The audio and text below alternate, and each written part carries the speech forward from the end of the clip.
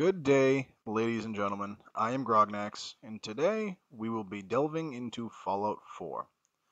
Fallout 4 has one of the best armor modding systems in modern gaming. So haven't you ever thought to yourself, wouldn't it be fun to not use it and play the entire game in just your vault suit? No, probably not. But that's what we're going to do today. We're going to see if we can beat Fallout 4 in just your vault suit. Yep, this should be fun and not hard at all. Shut up! Just a few ground rules right off the bat. The vault suit will be allowed to be upgraded, which by the level I finished the game only happens once, up to level 2. Also, non-combat effective clothing will be allowed, mainly just charisma enhanced clothing for bartering and successful speech checks. I'm going to interject real quick before we get back to the game. For pretty much every playthrough I do, I place a few water purifiers to aid with my cash flow. If you haven't seen my video on how to absolutely own water purifiers, I'll put the link in the description down below. Now, to beat the game, you don't have to talk to Codsworth and help Preston Garvey at the Museum of Freedom. But, in my opinion, a gameplay is not complete if you don't beat the Deathclaw at the end of this mission. Typically, it's not that hard of an accomplishment, but with no power armor and no minigun, it will be substantially harder.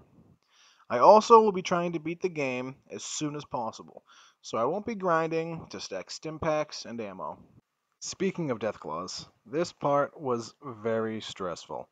After nearly dying trying to get off the roof of the museum, I raced to trigger the Deathclaw from the sewer so that he can take out the raiders for me. This was certainly not an uneventful fight. I try using the junk truck to blow up the Deathclaw, but it doesn't work very well at all.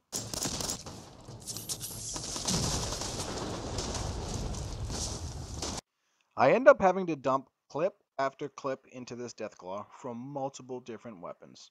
And because I'm as soft as SpongeBob, down in Bikini Bottom, I have to cheese him from inside this building.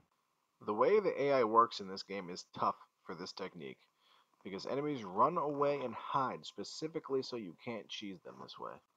Now this Deathclaw does something I've never seen before. He lifts the truck up over the house. Now I've played many a playthrough on this game, and I have never seen a Deathclaw do that before. I got quite a kick out of it. Now let's just finish off this Deathclaw and continue on our journey. Next we will talk to Mama Murphy real quick, just to get the Diamond City map marker out of her, and then we will head to Diamond City. On my way to the Great Green Jewel of the Commonwealth, I find two jackasses trying to extort a mother and her son. So I promptly put a few bullets into their heads.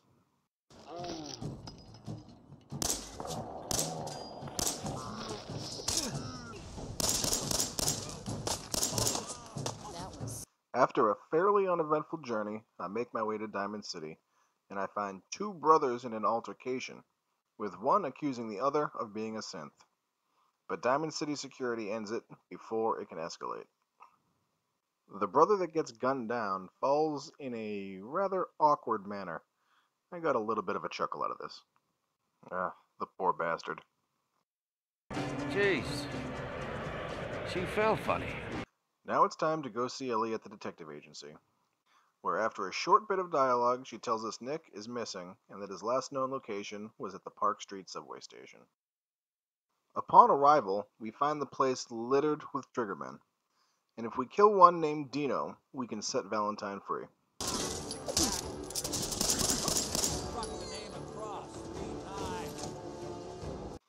I finally find good old Nick Valentine, and after talking with him for a little bit, I convince him to help me find Sean. I take care of a few more triggermen as Nick and I try to navigate our way out of the vault.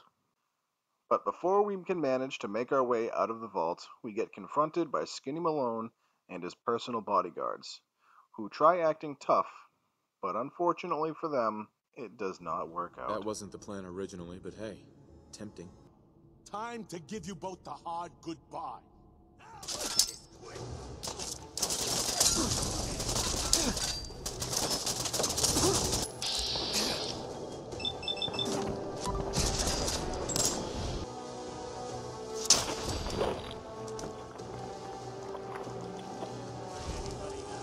After discussing the kidnapping with Nick, we investigate the residence of a man named Kellogg, where we find he has a secret safe room full of good loot and a bit of evidence to help us find Sean. The game has been fairly easy up until this point. Using only the vault suit has not caused much of a hindrance, but that is all about to change. The battle with Kellogg is pretty challenging. I died and had to reload a previous save 5 or 6 times. And in good old-fashioned bad luck, I lost most of that footage. So I had to use footage from a different playthrough. But after a long and difficult battle, I managed to fill Kellogg with enough lead to put this sick puppy down.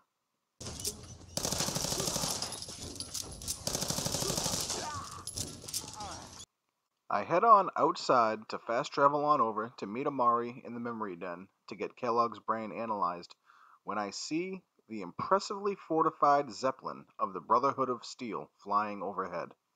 Amari must be some kind of force-wielding Jedi because she never even actually touches Nick while analyzing Kellogg's cybernetics. Through Kellogg's memories, I learn I must find a man named Virgil, who is supposedly hiding from the Institute in the glowing sea. I make sure to stock up on lots of Radaway and Rad-X before I attempt to traverse the harshly unforgiving conditions of the glowing sea. I encounter a rad scorpion that, to my surprise, I actually fare pretty well against. Perhaps the vault suit is more viable than I originally thought. Maybe not. We'll have to see. A large pack of feral ghouls decides to attack me. To their dismay, my shotgun tears right through them. I get excited when I see that one of them is in fact a legendary.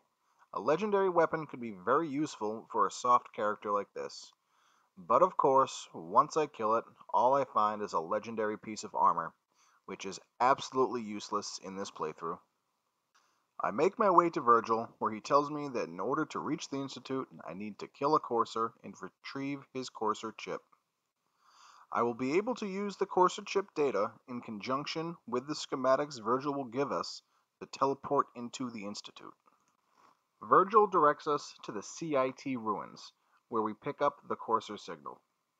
If we follow it, it brings us to the Green Tech Genetics building, a tall, green, kind of oddly shaped building. But inside we find a slew of gunners that we can hear battling someone or something that isn't us. That something, of course, is the Institute Courser. It took me probably 10 times to kill this Courser, mainly because I kept blowing myself up with the Fat Man, which was the only weapon I had that was even remotely effective against it. But after just a couple Fat Man shots, the Courser was dead and done, and we can now loot the Courser chip off of his lifeless corpse. I just want to take a second to point out that this is one of the reasons I absolutely love this game. The immense scale and the beauty of this scene alone, it's absolutely awe-inspiring, and I love it. On my way to the railroad to have the Courser chip analyzed, I encounter my second legendary enemy, and again, my hopes are filled with the thoughts of a legendary weapon. After killing it and searching it for loot, yes, there it is, the Kneecapper 10mm pistol. And in this playthrough, I have invested in the Gunslinger perk, so this weapon is incredibly viable, especially for larger, more powerful enemies. At the railroad headquarters, Tinker Tom will decode the chip for us as long as we promise Desdemona she can keep it afterwards. From there, we bring the data back to Virgil and receive the schematics. And then I immediately start building the signal interceptor in Sanctuary. With the interceptor built, we are now ready to travel to the Institute. And boom, there we are, at the Institute. I talk to Father, where he tries to convince me the Institute is not evil. And then he sends me on a variety of quests, including retrieving the synth at Libertalia, which was pretty difficult because the guy at the top kept killing me with a mini-nuke. Also, Father sent me to the Bunker Hill to retrieve 4 synths with a Courser. This is one of the easier quests, especially if you're still allied with all of the factions.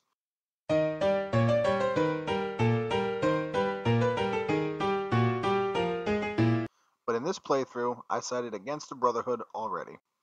The synths are teleported, and I head back outside, where I find a synth being a real dickhead.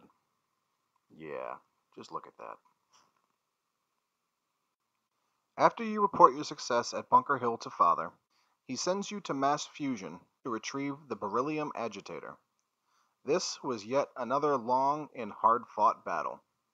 You can easily get through most of the game in your vault suit, but it's battles like this that put your skills to the test. The hardest part of this mission by far is defeating the Sentry Bot and Assaultrons after you pick up the beryllium agitator.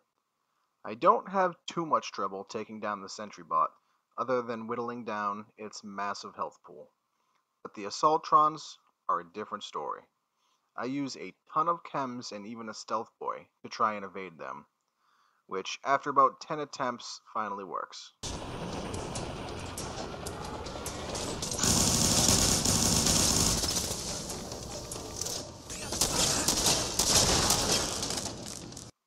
When we talk to Father after retrieving the beryllium agitator, he informs us that the railroad cannot be allowed to continue operations. And with the railroad being my least favorite faction, I happily agree to take care of them.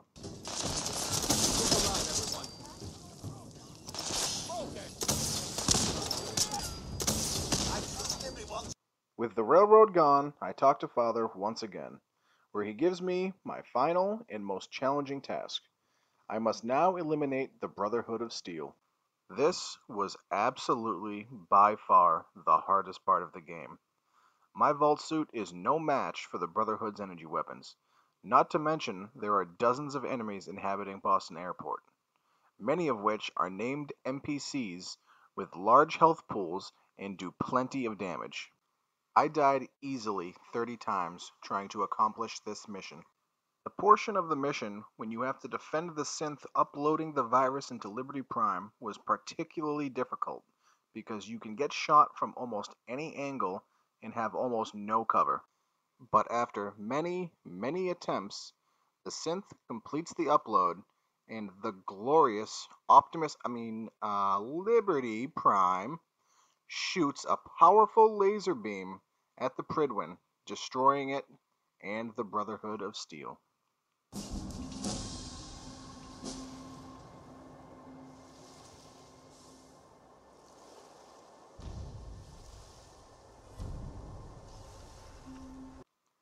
I teleport back to the Institute for one final conversation with Father. And with that, I have beaten Fallout 4 with just my vault suit. If you enjoyed the video, please consider giving it a like and subscribe to my channel. If you have any suggestions for future videos, leave a comment in the comment section below. I have been GROGNAX, and I hope you have a wonderful rest of your day, and thank you very much for watching.